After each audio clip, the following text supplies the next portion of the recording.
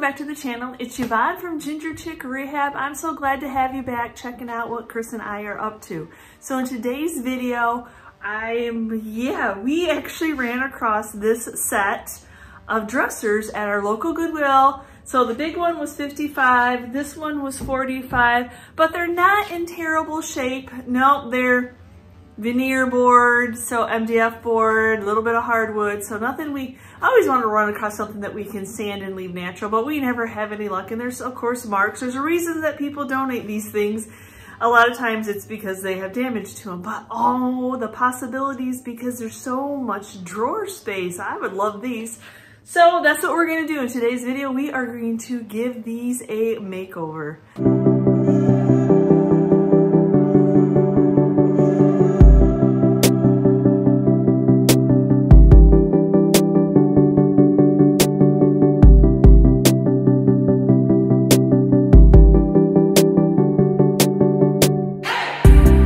And I am not kidding when I say these have some drawer space. Oh my gosh, not only is there multiple drawers, but some of them are huge.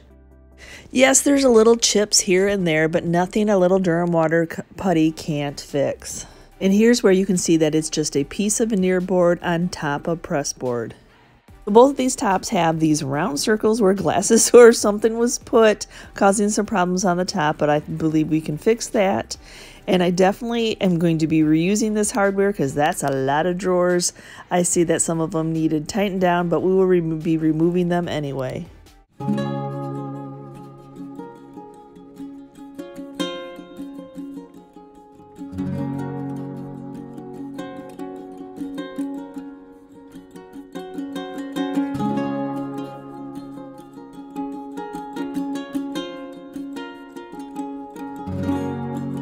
Okay, now that we have all the drawers out, let's start taking all this hardware off.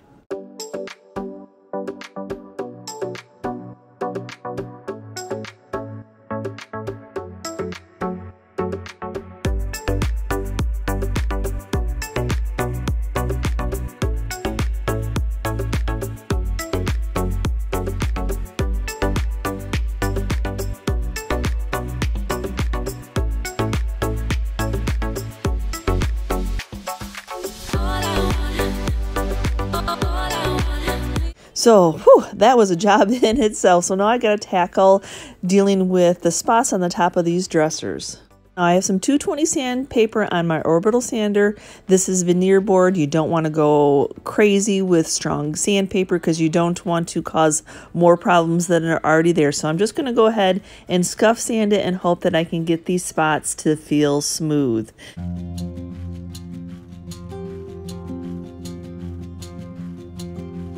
Yes, that's usually just a thin layer of veneer on top of press board. So you really want to make sure when you're scuff sanding, trying to get those spots to blend in and be smooth, you want to constantly be moving that orbital sander so that it does not go all the way down and cause you more problems into more opened areas of press board.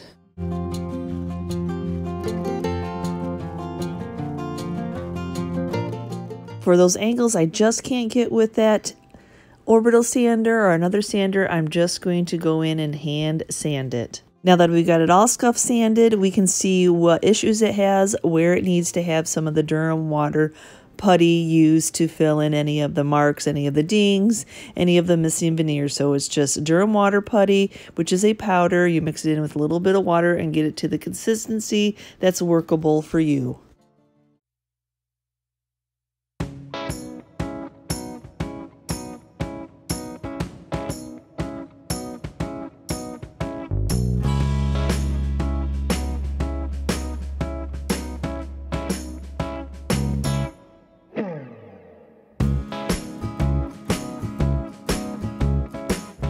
After that Durham water putty is dry, I'm going to go back in with that same 220 sandpaper and hand sand any spots that I put it on. I don't want to use any electric sander. I don't want a chance going any deeper down into that veneer board. Now that we have assessed all those little bitty problems that just kind of add up with time, so now it's time to get it clean. Some hot water, some super clean, and wipe this off. Now, especially where you've sanded and some of that veneer, make sure that your rag is on the dry side so you're not soaking into the veneer and raising that wood.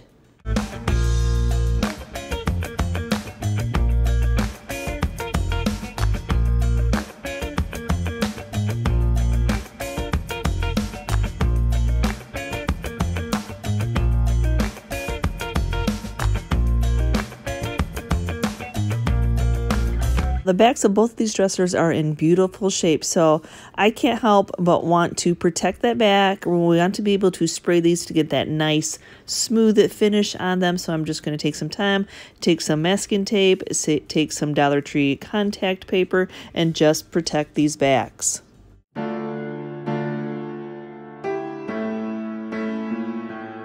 So now that we have some of the spots of veneer showing, we've got some Durham water putty and some other spots, I need to even out the prostate, and I want to use something that's not going to raise the grain of the wood to still give it that nice finish at the end of this paint job. So I'm going in with just some shellac. That is going to even out their porosity. That's not going to raise the grain of the wood. It's going to keep that nice smooth finish.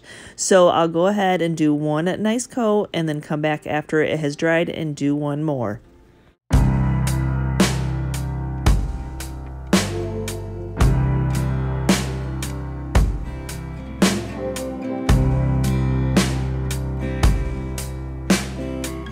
So now it's time to get this hardware all cleaned up, and I just do Dawn dish soap, some hot water, scrub on a little bit, and set them off to the side and let them dry thoroughly before moving on to paint them. So luckily, yes, all the hardware was there. That was a blessing in itself. So just want to give these a fresh coat and cover them all up with just black. I think that's really going to make this pop. So going in with some Rust-Oleum paint and primer in the flat black. And then after that flat black is dry, we always need to protect that paint with a little bit of polycrylic as a top coat. So now we can get the body of these dressers painted up. And so for today, we're using that ready-to-use black onyx. That shellac is going to act like a primer. It's going to grab onto this paint. And he's using our TrueCoat 360 handheld sprayer by Graco.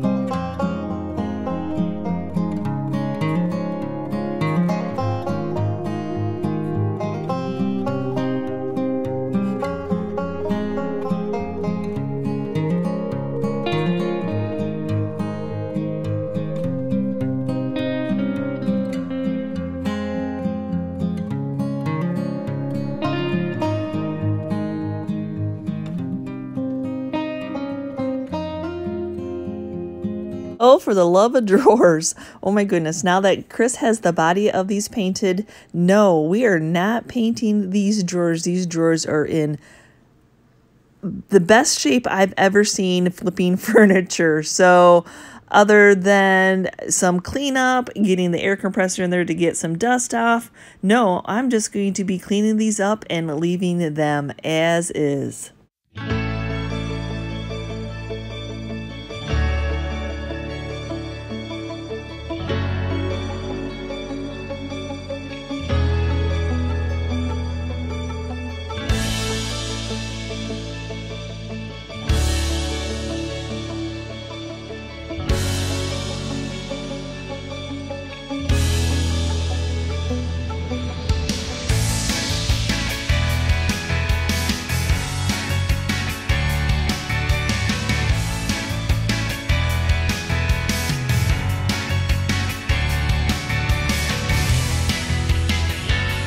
Now it's time to go on with the second coat of black paint, and you can see, nope, it did not cover in one.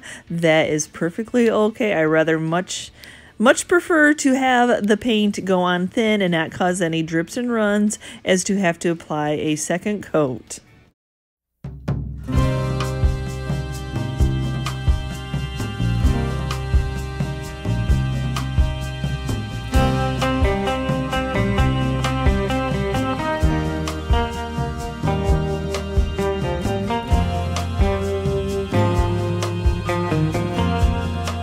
Then now that the 2 coats of black paint are dry, it's time to move on to a top coat to seal it all in. So going with just a Harbor Freight hopper with some polycrylic.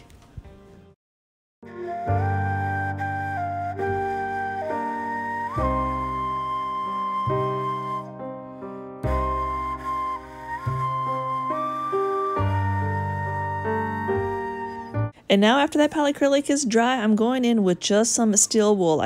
There's not a lot of details on these pieces at all. I don't want to distress in it anyway, so I'm just going with some fine grit sandpaper, opening up that polycrylic.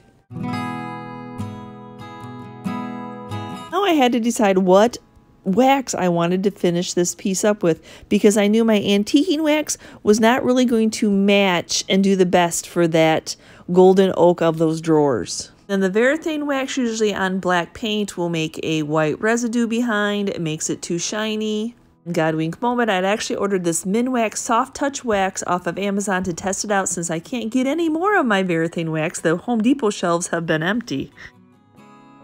So I absolutely love this soft touch Minwax on this black paint. It leaves that nice matte finish. It is not making the paint chalky by any means, just a nice protective coat.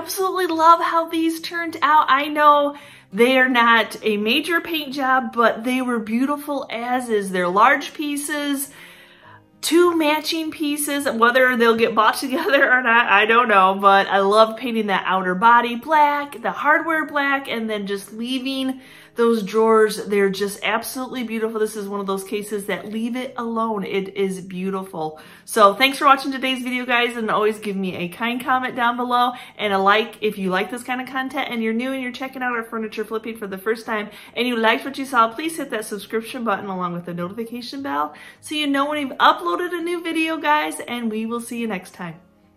Bye.